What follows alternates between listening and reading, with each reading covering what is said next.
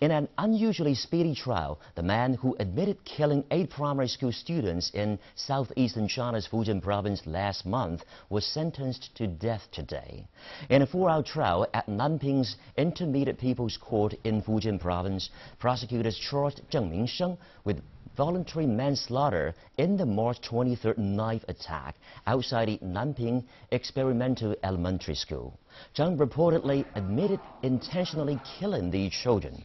Prosecutors say the former community doctor is a 41-year-old bachelor who had been unsuccessful in relations with women, his family, and in his career.